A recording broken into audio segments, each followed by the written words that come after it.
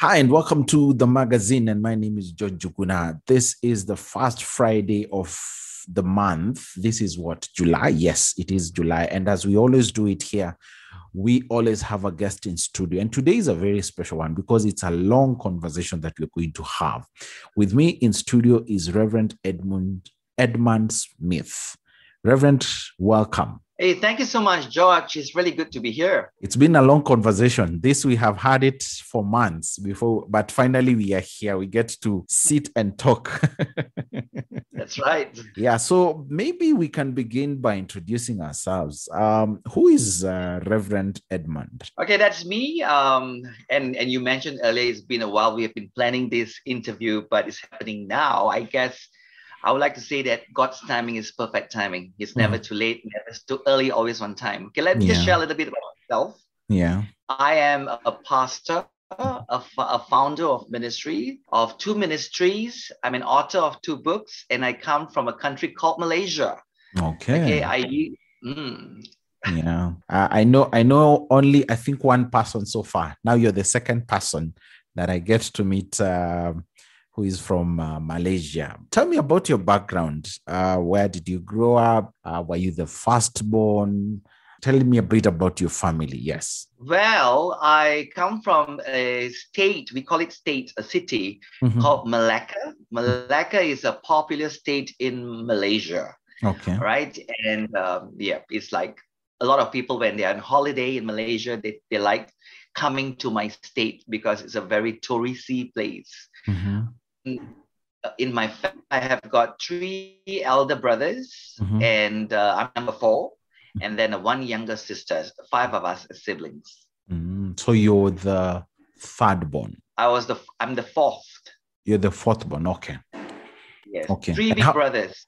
Okay. And how was it for you, just growing up? It was not an easy childhood because my life began with rejection, meaning because my parents already had 3 sons. And in fact, from the time they were preparing for the second baby, because we got to remember this is in the 60s, so there's no scanning to check on the gender and all Gender that. of the baby, so yes.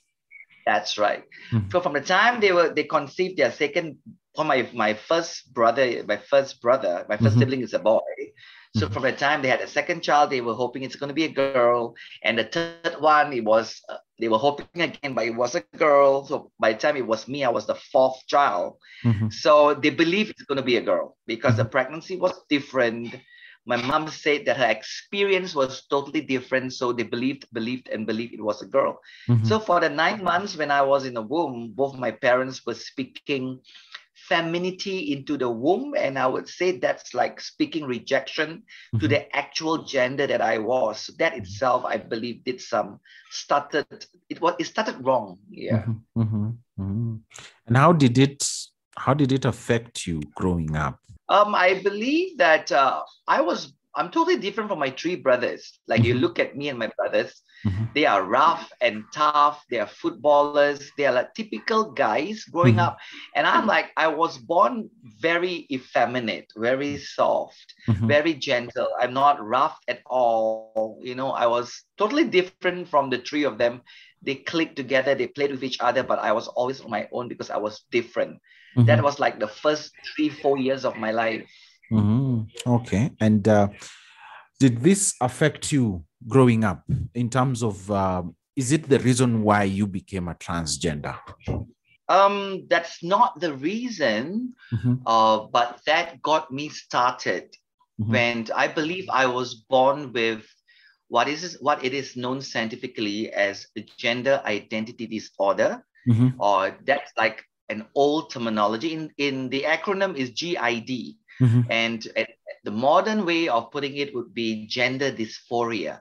Gender dysphoria is a disorder that, it's a psychological thing that someone feels uncomfortable with their own gender. That's not transgenderism, but that disorder can lead people into transgenderism.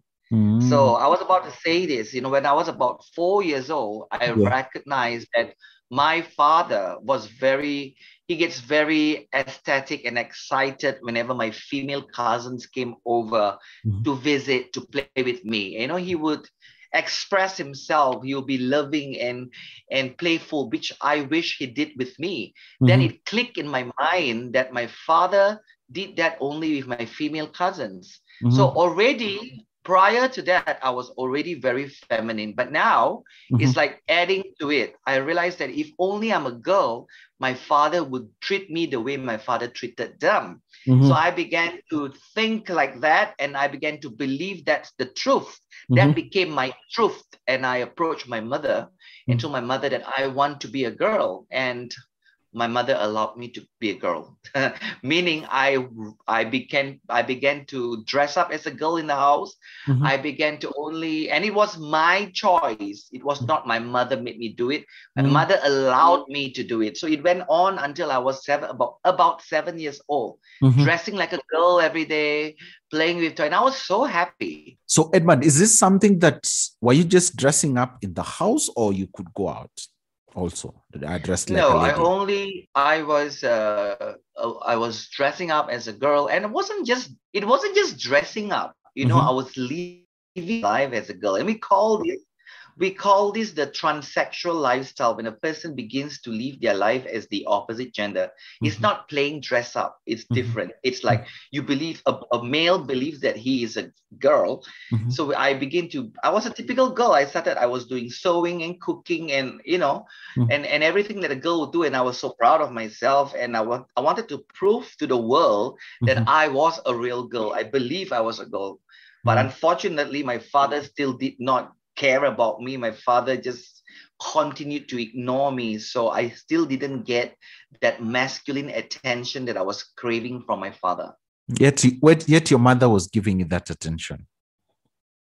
Yes, but then there is you see, love as gender. This is something a lot of people don't know.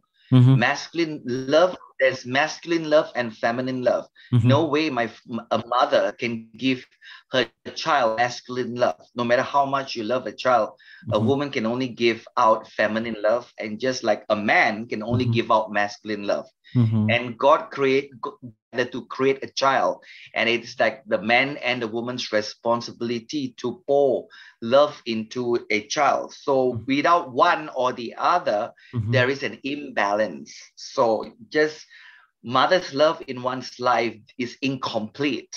So yeah, so even though I had 3 brothers, but they did not have time for me. I didn't receive any love from them. No grandfather, no uncle, just nothing.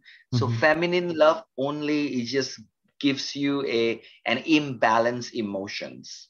Okay. And now where did you, because when you miss it in your own family, you definitely had to go somewhere and find it. So what was that community of people who made you now feel loved? Is it the transgender community or what? No, the thing is, because I was deprived of love, you know, that's where things became, you see, I have to go back one step back before I share with you where I went to look for love. No problem. By the time I was about 7 years old, and it was time to go to primary school. So my mom told me, you have to end this lifestyle of living as a girl, because now you can't go to school as a girl because it's against the law. So my mom started talking to me nicely, but I refused to listen. And from talking nicely, because I was stubborn, I wanted to continue. She began to verbally abuse me. I would describe it that way. Then if I still did not listen, then eventually she began to physically abuse me. So my mom was the only person in the whole wide world who understood me, quote unquote, understood me that I was a girl. But now this one person, the only person in the world, you know, she went to, in my mind as a child, she transformed from a hero to a monster. Okay. She became a monster to me, and she was beating me up. It was terrible. So I began, you know, I already had issues towards daddy, towards, you know, not being loved by my father. And now I feel I'm being hated by my mother. So all these are accumulating issues. So I didn't feel love at home. I felt rejected. So that's where I'm going to answer your next question. Where did I find love, quote unquote love? So in school, in primary school, I met a group of friends. So they were either transgenders as well, or some of them, there's 11 of us, a group of 11 of us in school, okay, including me. So 10 other people. So they were either transgenders or they were feminine gays. Gays, there are two types of gays. Gays, there's masculine and feminine. That means they are boys who also quite soft, but they are not the same as transgenders. Transgenders means we believe we are girls even though we are males. But gays, no, they believe they are male. They don't want to be a girl, but they're just gentle. So this group of us, 11 of us, so they became like my closest friends in school. And I called us the Angel Brigade. So that's the name of our group. Okay. So that's that's the place where I had, some support. It went on all the way to secondary school until I was 17. But that's where I got support, but that's not the only place where I received love. What happened was, by the time when I hit 13 years of age, I began having sex with men, not with my Angel Brigade, but with other men, like quote unquote straight men. I mean, they are not super straight, because a super straight man will not have sex with me, because I was very feminine. If you look at my pictures, I look very much female, then when I was. So these were straight guys, not part of the Angel Brigade group. They were other guys. So they were just using me. I was looking for love. I wasn't looking for sex, but they did not have love to offer. They only had sex to offer. So I got sexually involved with many, many, many, many men. I'm not saying this proudly. I always say this. The reason I say this is because to give hope to the people out there who's listening to the sound of my voice. Yeah. That does not matter how messy your life is in the past. God can turn you around, just like He has done for me. And by the way, I'm 51 years old now. So this is many, many, many years ago. Yeah. So, I did not change last year. I changed 20 over years ago. Yeah. And what my point here is that you can sustain the change that Christ does for us in our lives. Yeah. It is possible in Christ. Yeah, good. Now tell me, because now let us talk about the effects that how people received you, or rather how people understood you, because here you are now, your family has rejected you. Let's talk about your friends, because I'm sure you had friends who were, allow me to call them, straight. How did they receive you? How did the neighboring community, your town, receive you?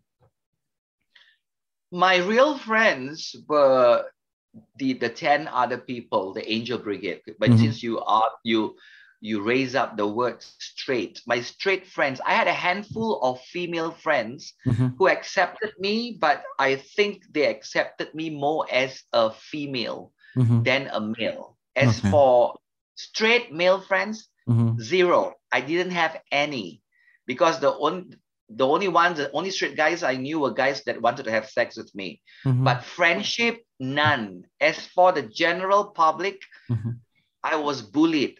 I was made fun of. I was laughed at. So, maybe in this era, now we are in 2021, it's different. I'm talking about then. This was in the 1970s, 1980s. Yeah. It's different. People like us are totally rejected. So yeah, I experienced a lot of bully and rejection. I was even raped. When I was 19, I was raped. A terrible experience. Yeah. Reverend, thank you so much for keeping me company. So I don't know where we begin. Probably we can begin with how you started this journey of becoming a man again. Okay, let's go back. Okay. To a little bit on before I became a man. There's something that happened to me in between my life as a transgender person. Okay, we call it transgender woman. Okay. A male who believes that he's a woman is known as trans woman, transgender woman. Okay. There's something in between being a transgender woman and between the real man that I am today. Yeah. But this is my story. This is not a story of every transgender or every ex-transgender. Okay, this is my story. Every one of us are unique. So what happened was the place where I live is called Malaysia, as I've mentioned earlier. Yeah. For us to go for our surgery, the nearest place to get it done is in Thailand. Thailand is situated north in where I come from, Malaysia, and above us is Thailand. Okay. And this was in the 80s, late 80s. So the rule is to transition to become for the surgery to take place and everything in Thailand, I have to be 21 years old. Okay. So I have been waiting for that surgery since I was 13. Okay. I worked part-time. I saved my money. I was planning for my surgery. But something happened when I was 18. I believe it's God's intervention. Yeah. I'm not saying God sent me a boyfriend, but God used my first boyfriend. In the Bible, God used a donkey. So if God can use a donkey, God can use anybody. Yeah. So I met my first boyfriend when I was 18. But let me say that before meeting my boyfriend, I was already sexually involved with other guys by the time I was 30 years old. But they were all straight guys, because straight guys will go after trans women because I was very feminine. I look like a girl. Yeah, I was not involved with gay guys. Gay guys do not want trans women. Gay guys want men. Okay. So my boyfriend was not straight.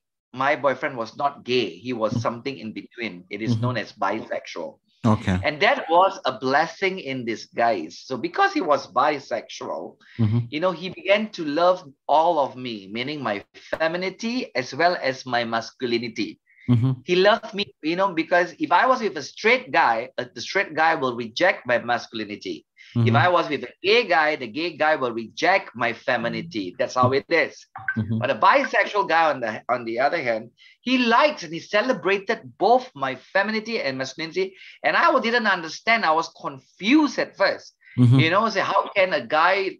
I never met a bisexual, but slowly but surely, I began to see that I didn't have to become for me to experience the love that I've been looking for all my life from a man, because even though he's bisexual, but he's a typical man. My first boyfriend was a typical guy. I was confused initially, as I mentioned earlier, but slowly I began to see the beauty of not transitioning, which is supposed to happen, in 2 years down the road. I was 18 then, 21. So I spoke to my boyfriend about this. I'm going to have my sex change and everything. He said, for what? I love you for who you are. You don't have to go. So I didn't, that began a change in my mindset, in my thought life, in my heart. It took a few years. 18, 19, 20, 21. So by the time I was 21, I actually was supposed to go for my surgery to begin my transitioning, but I actually changed into a regular guy, but not a straight guy, but I went from being a transgender woman into becoming a gay guy. Meaning I don't want to be a woman anymore, but I still want to be with men.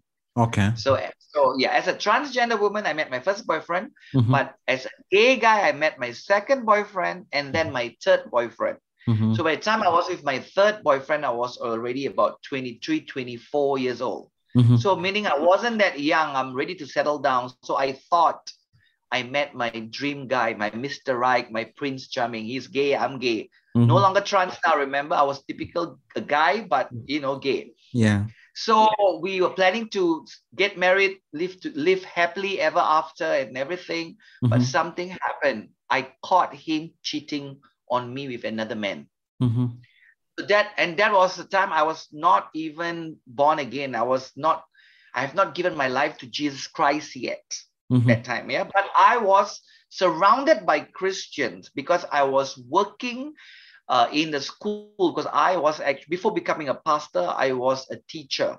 Okay. I was a teacher who teach special children, children with Down syndrome, children with autism. So and in the school I was teaching in was run by Christians. So there are many Christians there. So when I was cheated by my boyfriend, my third and last boyfriend, I told myself, I am done with all this. I just can't take it anymore. It's okay if I don't experience love. I will just focus on my career as a teacher and just grow old, whatever it is. And that was 1994 when I made that decision. I didn't just break up with my boyfriend, but I broke up with the whole lifestyle. It was not easy, but because thank God I love myself enough to not continue that life. Yeah. But what happened was the next year, that was 1995, I gave my life to Christ. And it's related to me breaking up with that world. If I didn't break up with that lifestyle, then I wouldn't have given Jesus a chance. But you see, all this, I believe God is at work. God is working. God is working. Yeah. So by the time I was 25, when, my first discipler reached out to me and I gave Jesus a chance, then until today, I've never turned back. I have fallen in love with Jesus Christ first and foremost. And my wife, who actually happened to be my colleague, she was also a teacher in that school that I was teaching in. Okay. She was a teacher.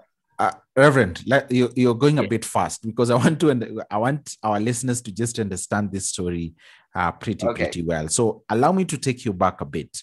So between 92 and 94, you said you had 3 boyfriends. What is it that you're looking in them? Or rather, what made you break up with these 3? Because there must have been something that you're looking for. Okay, you got the year wrong. Okay, I met my first boyfriend in 1988 when I was 18 as a transgender person. Okay, 88. Right? Yes, by the time I was 21 in 1991, I was no longer a transgender, but I was a gay guy. So between 1991 and 1994, I had my second and third boyfriends. Okay, just 2 boyfriends. And it's normal. It's just normal for a gay guy to want a partner. Just like a man wants a woman, but a gay guy wants a partner, which is another man. So it's a normal thing. It would be strange for a gay guy to not want another guy as a partner. It's just that's how it is. Okay, but my question is, why did you change them? I know, yes, for the first time you are transgender, but when you turned to a gay, how many partners did you have? Serious relationship, just 2. But in between, of course, there's a lot of one-night stands and everything. Yeah. To be honest with you, from the time I was 13 to 24, I had sex with hundreds of men. Okay. I only fell in love 3 times. First time as a transgender, second and third time as a gay guy. But I was sexually involved with hundreds of guys. And that's like normal in that world. Okay, now let's talk about your salvation. How was that for you? This was amongst the people whom I was trying to reach out to me. There's one particular lady. She's about 20 years my senior. She was also a teacher in the school I was teaching in. Her name is Jenny. Okay, and Jenny just long before I decided to give up that lifestyle, the gay lifestyle and the transgender, I knew Jenny already. But yet, she never rejected me. She never treated me less. She never forced me to give up that lifestyle. She just prayed for me. She prayed with me, and she loved me genuinely. So when I decided to live that lifestyle, she was the person that I went to because she was always there for me. So when the rubber hit the road, we always go to the people whom we believe loves us. I saw her love long time before I changed. So because she impacted my life already. So when I went to her, I told her my story, what happened. I broke up with my last boyfriend and I'm done with that lifestyle. And that's why she said, I know the man that you need. It's the same man that I have. His name is Jesus. You have given all these other men your life a chance to be with you, why don't you give this man, who truly loves you, and his name is Jesus? And I trusted her, not because of those beautiful words, because she has been there all the while, because she has been loving me and praying for me all the while. And that is why I could listen to her and actually embrace what she has to say. And I immediately accepted. I said, I trust you, Jenny. I see you as a different person, because, I can't say this about every Christian I know, but I can say this about Jenny. She is a real little Jesus that I know in my life. Wow. Is she still alive to date? Yeah, she is. She became a pastor. She also became a pastor, and then she's retired now. She's in her 70s now. Yeah. Okay. And now let's talk about you. Now, I believe you're just laying a background as to how you changed back to a man. So you've reached where now you have been, you're now saved. Now, talk to us more about that. About my ministry? Are you asking? No. Now changing back to a man now. Stopping being gay. Let me put it that way. Okay. We call it the journey of recovery, the JOR. Okay. And I use the word journey for a reason, because it's not a one-time decision. It's a long journey. Okay. For me, in total, I think it took about 10 years in my journey. Been working with people in the same journey that I guide them, not just me, but my ministry guide them. Some people take 3 years, some people take 5 years, some people take 10 years, all depending on a lot of things. Yeah. So in this journey of recovery, two things happens. Two things happen in this journey of recovery. First one is the person who's in this journey, we call them befriendees. Befriender is the one who is journeying with them. The befriendees are the ones who are in the journey. So as a befriendee, there are two things that needs to happen in their lives. Number one is they grow into a deep and deeper relationship with the Lord Jesus Christ. And that's what happened to me from 1995 onwards. That is a must. It's not enough to, and Jenny guided me in that journey. It's not enough to believe in Jesus, go to church on Sunday. You will not change. Or maybe you might change, but it's temporary. To have permanent change. And I started my journey, journey of recovery when I was 25. I mean, super serious. And today I'm 51. And I would say I've never given up in growing in my intimacy with the Lord. Meaning spending time with the word, spending time in worship, spending time, just growing in that relationship. That's the first thing that we do in the journey of recovery. Okay. And secondly is to resolve the trigger issues. And this is something I teach a lot about. I wrote about it in my book. I have videos on it. Okay, there are 3 trigger issues, and they are human issues. Even you could be having these issues. These issues doesn't mean make you gay. These issues are human issues, but if not dealt with, these issues can lead people into sexual problems and relational problems. You like to mention them? Sure. Yeah. I paused a while. I paused because I was wondering if you're still there or not. Yes, I am. I'm here with you. So the three issues, put them together. I call them the trigger issues. Okay. The first one is the self issue. Okay. The self issue is basically a rejection of self. That means you don't embrace the person that God made you to be. You you do not embrace maybe your gender or your looks or your skin color. Anything about you that you don't accept. God made you who you are and you reject it. That's the self issue. That must be resolved. People must come to the place of embracing themselves to know that they are precious because God made them. So that's why they are precious and God does not make mistake. Yeah, that's the first thing. Okay, resolving the self issue. Secondly, is resolving issues towards people of the same gender.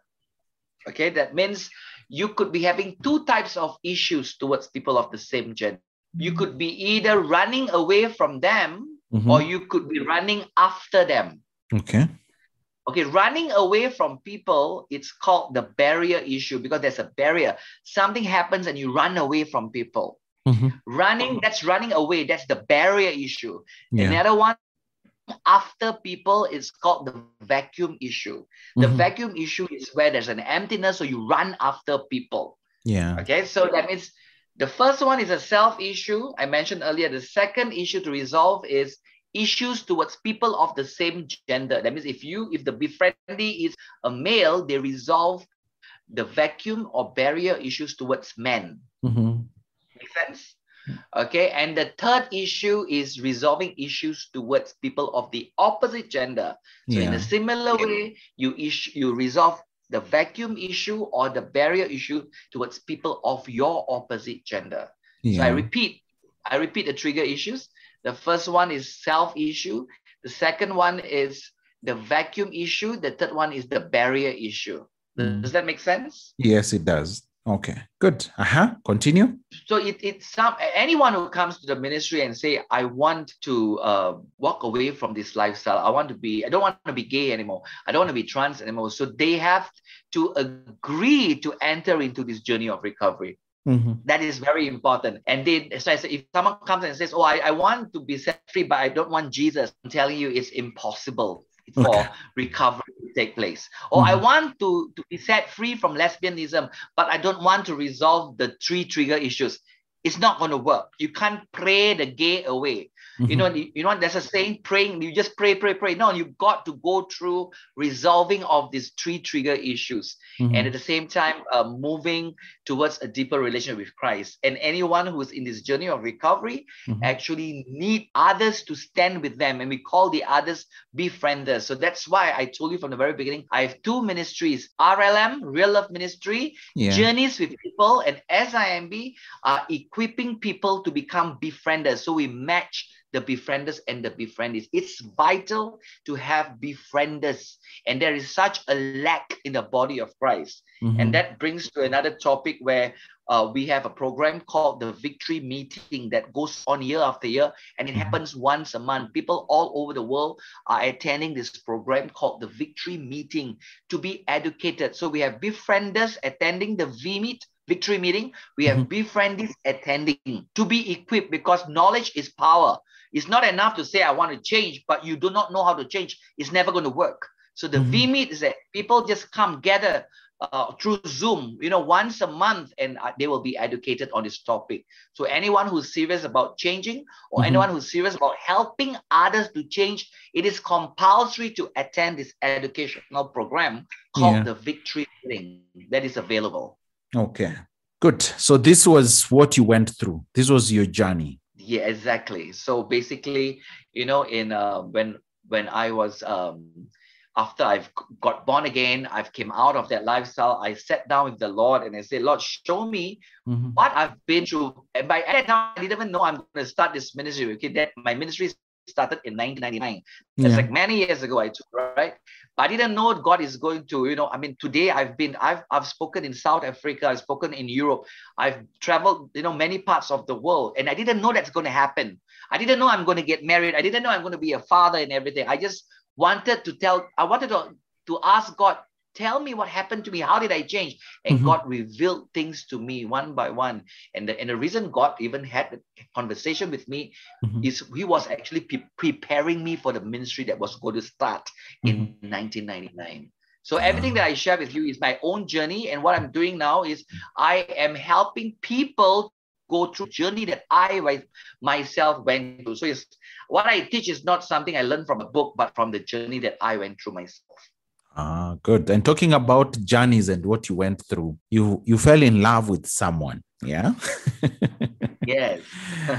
And this is the first time you are falling in love with the woman. Is it true? Yes, the first and the last, and the only woman I fell in love with. And the only woman you fell in love. Yes. Tell us, how was it for you coming from being a transgender? How was it? And this is after how long? I became an ex-gay when I was 25 years old in 1995.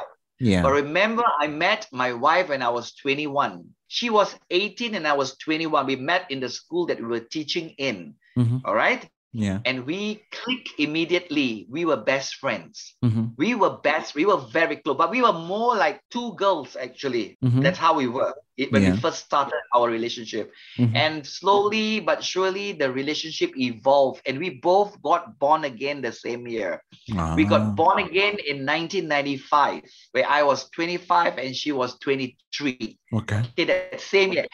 No, 22. She was 22, I was 25. And the next year, 26, the next year when I was 26, we got married. We got married the year after that. But we've known each other for the longest time. This year, 2021, we celebrate our 25th wedding anniversary. It's been 25 years since we got married. Okay. And I don't know. Let's take a short break because we've talked quite a bit. Let's take a short break. When we come to talk about marriage life, and probably before we go on this break, had you fully recovered when you were getting married? Okay, we got married when I was 26, right? Okay. And we got married, to be honest, as a pair of best friends. We love each other. We knew that we want to serve God together. Okay. And everything. We're like a pair made in heaven. But I would say, honestly speaking, when we got married that year, we got married as a pair of best friends. That's how we got married. But good. God kept on working in our lives, and so it was amazing. It's amazing to trust God with everything, including our marriage. Quite an amazing story by Reverend Edmund, ex-transgender pastor. I had to get that correctly because this is a new field, and this is an interesting conversation that you're having, but I have to get things right as they are. And thank you so much for keeping us company. If you have any comments or questions, just get in touch with us on our WhatsApp number. That is +254 753 903 373. +254 753 903 373. Wonderful, love them. It just makes my day a whole lot better. It just makes me feel good about myself if I'm having a bad day. Follow us on Twitter and Instagram. Bloom Radio KE. Like us on our Facebook page, Bloom Radio KE. And welcome back. Now, I have the Reverend Edmund Smith with me still on the line, and I have somehow managed to get his wife Amanda to just get into the studio a bit and just talk about how she has loved this man. And Amanda, how are you? I'm good, George. Thank you. Thank you so much for giving me 2 minutes of your time. It's my pleasure. Good. So tell me, how did you first meet Reverend? He said he shared his side of the story, but we always like to just hear the other side of the story. How did you meet Reverend Edmund? Okay. In 1991, that was my last year of my high school. So while waiting for my result, then my neighbor just introduced her workplace to me, say that there's a vacancy while waiting for my results. So, okay, why not? So I just went for interview in this place for special education. So I went for interview and I got it. So when I went in there, here is the man who's standing in front of me, such a gorgeous guy. And so that's how I met him in this special school. Good. And when did you fall in love with him? I think I fell in love with him the first day I met him. Okay.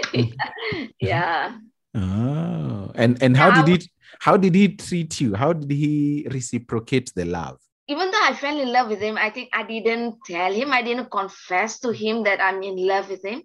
So we just build, our chemistry is so strong. We just build friendship. I believe he know from the start that actually, hey, this girl is into me. But then he didn't make it like obvious or what. But we just grow in friendship slowly. Yeah, we became friend and good friend, then best friends. Yeah. And that's how then because he grows slowly, so he able to accept my love. Good. And you also played a big role in terms of him just when he was in the process of, transitioning to become who God created him to be, and that is being a man. Tell us a bit about that journey. How was it for you emotionally? Yeah, and just playing that role of a supportive woman. Okay, because I was in love with him. Of course, it's not easy seeing this guy that you're in love dating other people, or you was in that journey, was struggling and falling and waking up again. But then I believe that because God gave me that love and that strength in me, just to stand by, even though it was hard, sometimes it was hurting and all that, but it's God's strength, God's love that in me that enable me to just stand there and support there, and whenever he fall, just be there to by his side to encourage him to move on with his journey. Yeah, I would say the end of the day is all God's strength and God's love. Good. And you eventually got married, and you now have kids 25 years later. Congratulations, first of all. 25 years is not an easy thing to be married to someone. How has the journey been marrying this gorgeous man that you described? I'm sure he's blushing wherever next to you there. I think he's so used to hearing me say this. Really? I'm sure as a man, I can tell you every time your wife tells you that, because I experience that too, because I'm married. I know it's not the same. I can guarantee you it's not the same. He might pretend outside, but deep inside him, he knows. Yeah. So you were asking us how it has been. How the journey has been. Yes. Yeah. Of course, there's up and down. There's times that there's challenges that comes in, and but because of our commitment to each other and the love that we have for each other, that, and above all, God in the midst of our marriage, that I would say it has been a wonderful journey. And of course, it will continue until we go to heaven, meet in heaven. Yeah. So it has been like a roller coaster, but then that's not a good thing. It's up and down. Roller coaster is not a good thing. Okay, then I take back that. Then I take back that it's not a roller coaster. But then, of course, I won't say it's a smooth journey. Yeah. Because every relationship has up and down, but not as a roller coaster, I guess. Yeah. Then, but it has been a beautiful journey. Overall, it's been a beautiful journey, wonderful journey. Yeah. Good. Don't leave yet. I just want to bring in Edmund for a bit. Edmund, now you have 3 children right now, if I'm not wrong. 2 children. 2 children. Are you prophesying? Maybe. You might just get one on your 35th anniversary. Maybe an adopted one, maybe not biological. But I have had a chance to watch you and your daughter on one of the videos that you sent me, and you seem to be quite a beautiful family. How have you managed to raise your children, and knowing that they may get this backlash in terms of we know your father, we know what he used to do, and so and such kind of things. How have you managed to deal with this? I think honesty is truly the best policy. So, and we got to start as soon as the child is capable of comprehending. So I started very young. Of course, it building up, not just throwing at them the whole thing, being creative, being led by the Spirit, using the wisdom of God to tell the children the truth instead of hiding. It's better for you as a parent to tell your child instead of they hearing it from somebody else, because when they hear it from somebody else, it'll be a different version altogether. Yeah. So I started telling my children the truth. I even showed them pictures of me as a transgender when they were very young. I said, and teaching them. In fact, that's not even a bad thing. That's a great thing to tell them. Hey, no matter what mistakes we've done in my life, and your father himself done great mistakes, but look at me today, and they are super proud of who I am today. So I believe they are strong enough to face anything that comes their way. In terms of people saying anything about their father. So I think all glory to God.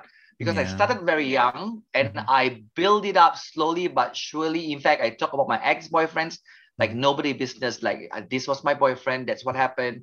So yeah, it's like, it's when you talk about it, there's no, it's not a taboo. It's not something secretive. Yeah. There's when you come There's out no in shame the in light. it. Yeah, when you are in the light, there's no shame. If you are in the darkness still, then there should be some shame left. Yeah. Okay, good. And Amanda, for you, how has it been? Because I'm sure probably they had some questions and probably they couldn't ask their father, but they came to you. How was it for you, just still playing that supportive role? Yeah, especially my daughter, she have a lot of questions. So normally I'm glad that she don't just keep it in her heart, but she will just ask if there is any question concerning the father, and she will just ask. And by God's grace, I'm still able to answer her, give her that kind of answer that she able to understand whatever questions that she has in her heart. Yeah. Okay, good. And there's something Edmund told me, and Edmund, you can come in on this also. Feel free to come in and comment on this. The love. Let's talk about the love, because what I feel is not just from you, but even between the two of you, but even to your children, the one thing that has kept you together for the last 25 years has been love. Now, for your children, which Edmund lacked when he was growing up, how have you been able to make sure that for these two beautiful children that you have, that they receive this love and they constantly know that their father and their mother loves them? I don't know who will go first. I think for me, I think until now we make sure that they have enough of our attention, and we have given them all the attention, that because we really spend a lot of time with them, communicating with them, and make sure that they perceive, they know that we love them. We do things according to their language of love. And we really spend a lot of time with them, really spend a lot of time, most of the time, and we do a lot of things together with them.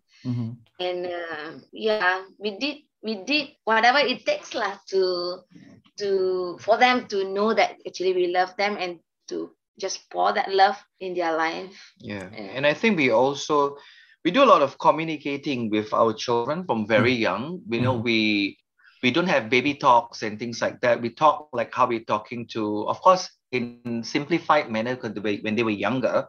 But there's we try to be very open, because not just me, but even Amanda herself has her own past. She herself was sexually abused when she was a little girl. So that's another interview if she's willing. We matured very young, both of us, both Amanda and I. So we basically do not want our children to go through what we went through. And not only that, we both have a strong relationship with Christ.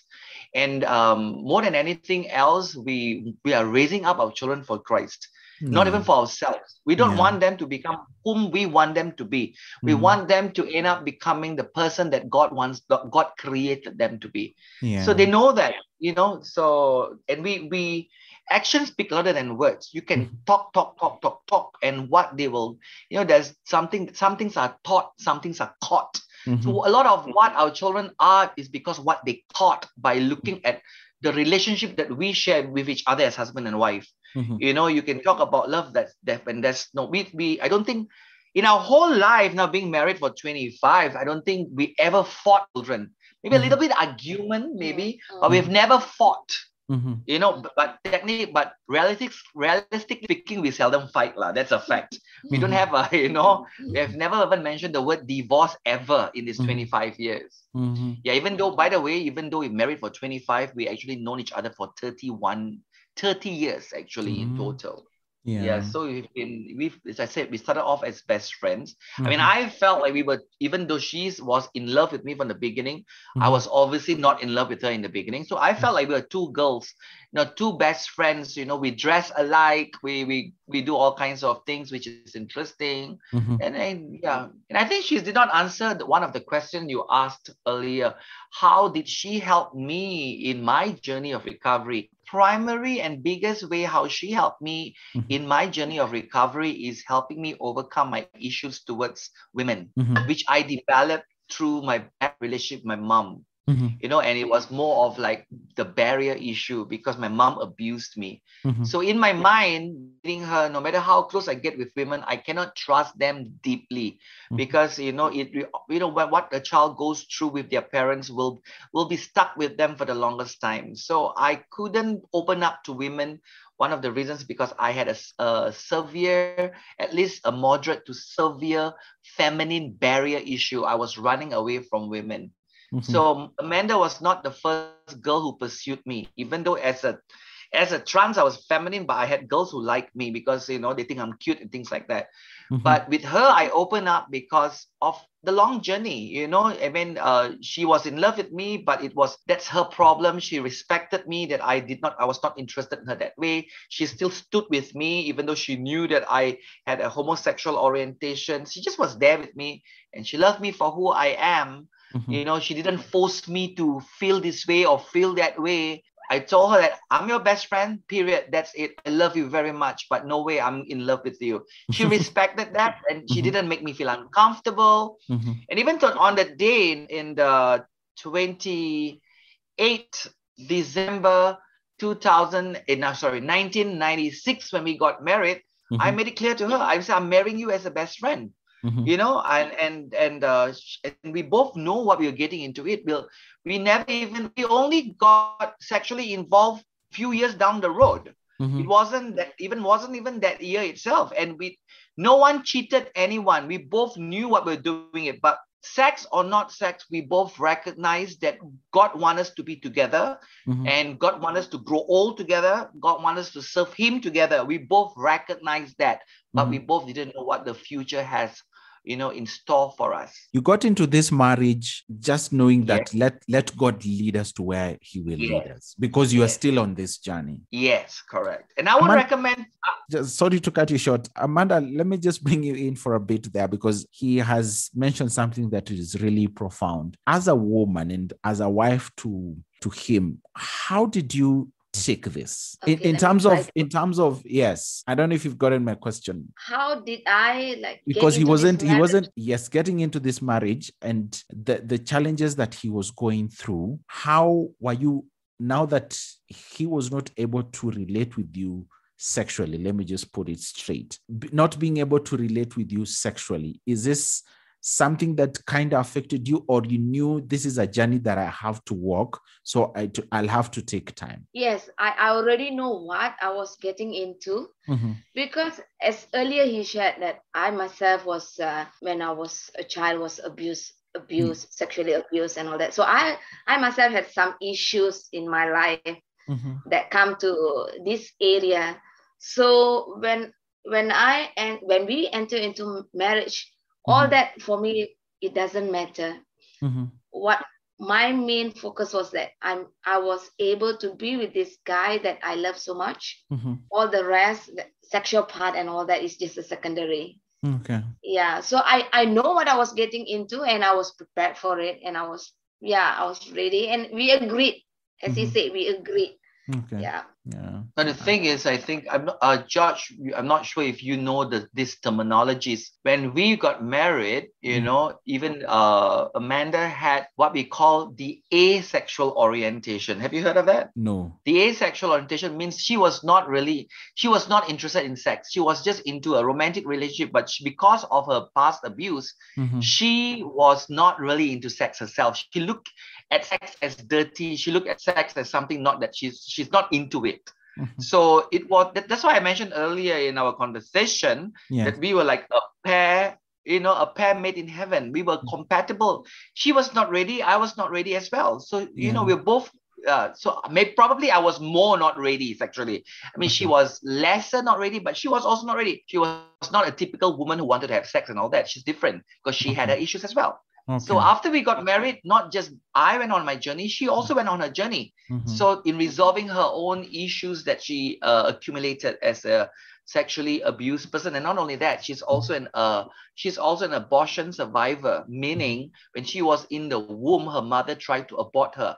So she also struggled with some sort of the spirit of rejection and all that. So she had a set of issues, But of course, but our journey became great. Our journey became amazing after we accepted Christ in 1995. When I was 25 and she was 23, like that, 24. Sorry, 22. Okay. That's like, Yeah. Okay, fine. So I want us to land this plane. And Reverend, let me just rope you in fast into this conversation before we get into prayers. So what are you doing, to help others? This is where I'm leaving you to market yourself together with Amanda. Oh, yes, I mentioned earlier, we run 2 different ministries. The first one is Real Love Ministry. And in short, it is known as RLM. RLM is a ministry that journeys with individuals who are serious about walking away from what we call the sexually broken lifestyle.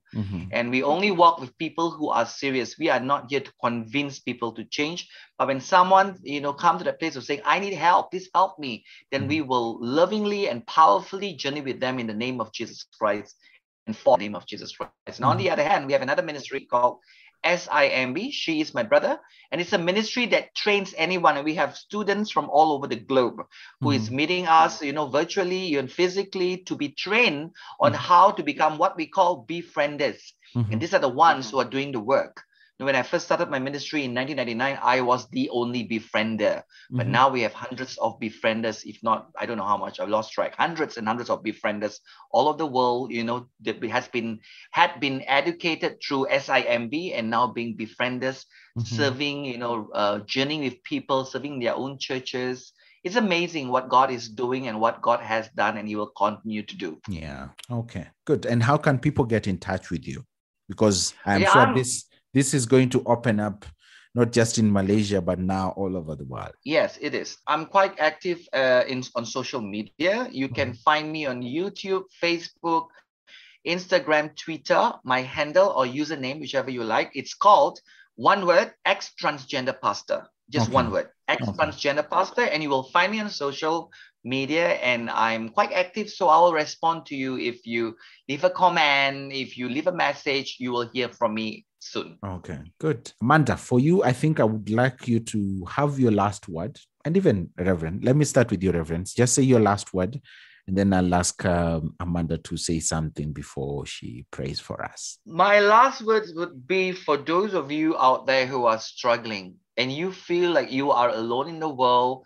People don't understand you. You are struggling with the LGBTQ problem. You're struggling with the transgender issue, or even porn addiction, masturbation. Just know that the Lord loves you, and the Lord is the one who has raised up my ministries, and we are God's instrument who wants to just embrace you and love you and journey with you. So if you're listening to the sound of my voice, wherever you are, come. We will embrace you with open arms, and we are not an anti-LGBTQ ministry that's going to go against you. We are here to love you and to show you what Jesus wants you to see, which is His agape love.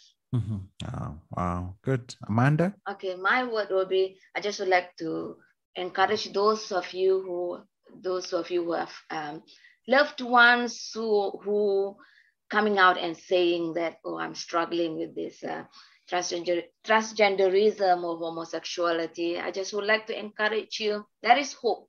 There is always hope. The greatest instruments, the greatest tool that we have as their loved one is prayer. I always believe in prayer. Just pray, just cry out to the Lord and pray, and just love. Love changes everything. Instead of just cracking our head, I think we just love and we just pray. Always hope. Yeah. Good. Please, could you just pray for us? Thank you, Lord Jesus. Thank you, Lord Jesus. Thank you for this opportunity. Thank you, Jesus. Thank you, Holy Spirit. We invite you, Holy Spirit. Come, Holy Spirit, come and take over. Thank you, Lord. We just want to surrender everything into your hand, oh Lord Jesus. Thank you for this opportunity. Thank you, Lord, that we are able to share your love, oh Lord. Thank you, Jesus, for your blessing. Right now, I just want to especially pray for those who are in that situation, or those loved ones, family members, or even a spouse, oh Lord Jesus, in the situation, oh Lord, that not seeing any hope. Right now, we just want to speak hope. Hope in you, oh Lord Jesus. Hope in you. There is hope. There is healing. There is restoration. There is breakthrough, oh Lord Jesus. Thank you, Lord. You are the answer, oh Lord, for everything that we need in this life. So thank you, Jesus. We speak Jesus. You speak Jesus. Thank you, Lord. In Jesus' name we pray. Amen. Amen. Amen and amen. Thank you so much for the two of you for just joining us. And thank you, Reverend Edmund, for sharing your story. And even Amanda for just inspiring us also. We really, really appreciate. I know this is not the first or the last time that we are talking. This is a conversation that we are going to have. Remember, if you'd like to get in touch with Reverend Edmund, you just need to go on their social medias. That is on Facebook, Instagram. Are you on Twitter? Let me just get it right. Yes, Twitter. Yes. and even YouTube. He uploads amazing conversations there. All you need to just look out for is Ex-transgender pastor. Ex-transgender pastor is what you need to check out for. And he'll definitely, it is true, he is very fast in getting in touch with you. And this is amazing. Thank you so much, Reverend Edmund and Amanda, for just sparing your time and just speaking to us. I know now you need to go and sleep, or rather prepare yourself for dinner. So let me allow you to do that. And I really, really appreciate. It's our joy. Praise the Lord. Amen. Amen. And so may the Lord bless you and keep you. May his face shine upon you and be gracious to you. May he hear the cries of your heart. It's been an honor and a blessing to be with you. Bye-bye and God bless you.